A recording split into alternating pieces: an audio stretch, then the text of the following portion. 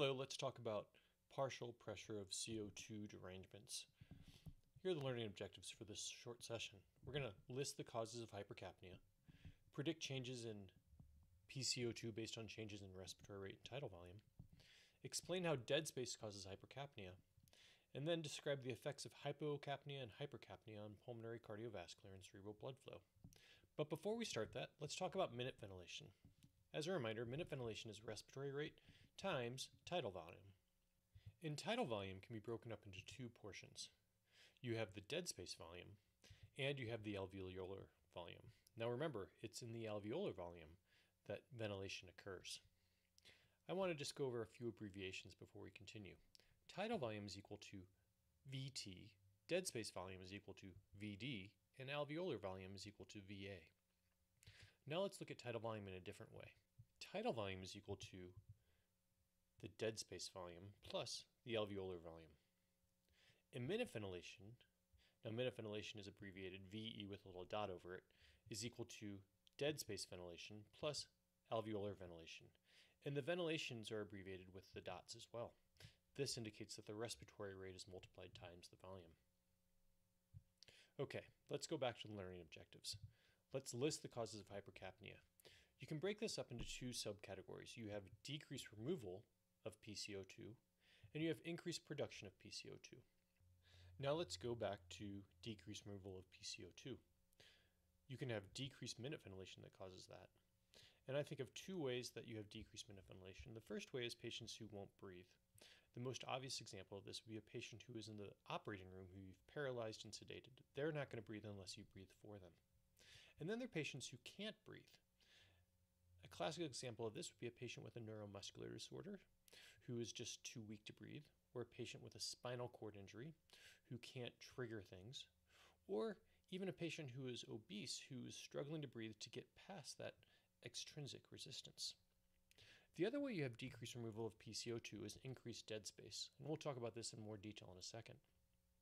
With regards to increased production of CO2, this is only going to be a problem if the minute ventilation doesn't rise to match the rise in PCO2.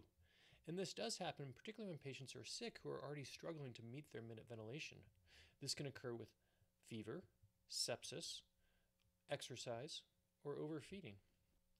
In the ICU, we'll see this when we have a ventilated patient or a mechanically ventilated patient who's paralyzed and sedated, and they all of a sudden get a fever or they get even sicker, and their PCO2 will rise just because the body is producing more carbon dioxide.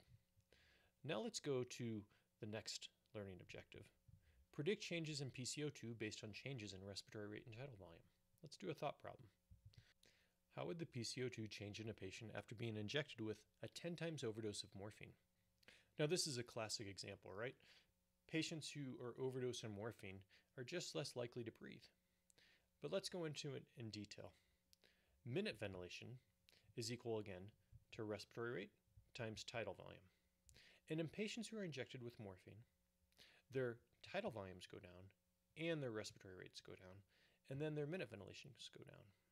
This is even more so of a problem because opiates decrease the activity of the chemoreceptors that are located in the medulla. And because this happens, the PCO2 is going to rise even more and more, and the body's just not going to care.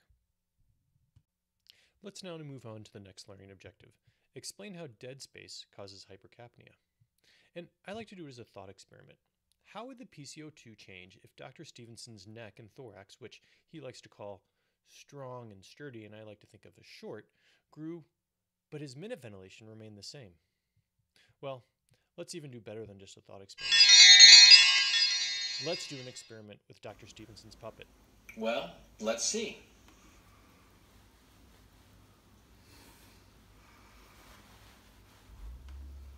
Oh my. Oh my. I'm feeling like it's getting harder and harder to catch my breath. Now, here's the problem. His PCO2 is going up. But how can you explain that with the dead space problem? Now, remember, minute ventilation is equal to the dead space ventilation and the alveolar ventilation. And in this case, because his neck and thorax grew to normal size, but his minute ventilation was unchanged, that meant that his alveolar ventilation had to go down. And if your alveolar ventilation goes down, which is usually because of an increase in dead space, your PCO2 goes up. Let's think about it another way.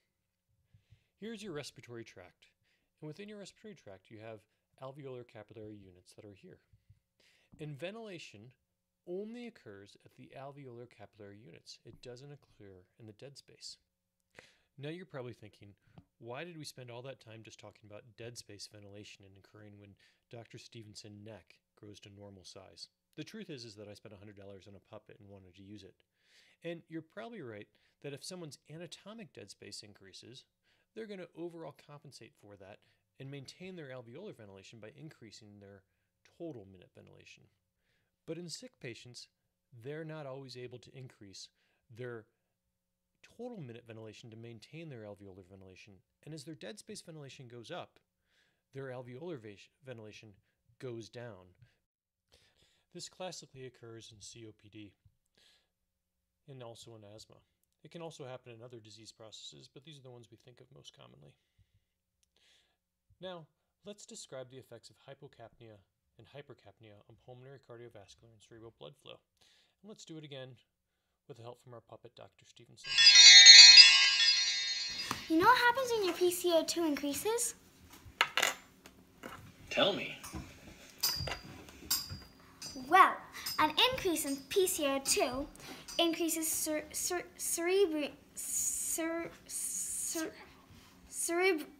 cerebral blood flow and cardiovascular blood flow, but decreases pulmonary blood flow because PCO2 increases PVR.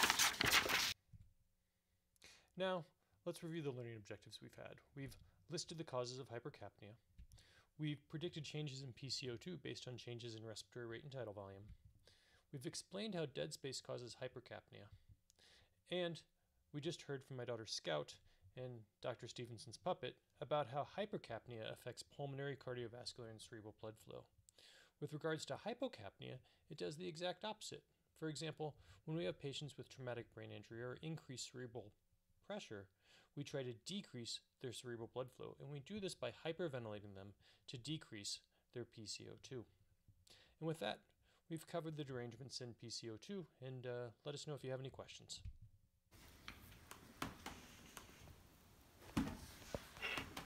Okay, go for it, Scout. Hi, Dr. Stevenson. How are you doing today? Oh, well, kids, I'm just fine. Just here working on my own personal brand. What are you studying today? The letter C, the letter O, and the number 2. Dr. Stevenson, do you mind if we peek under that goatee of yours?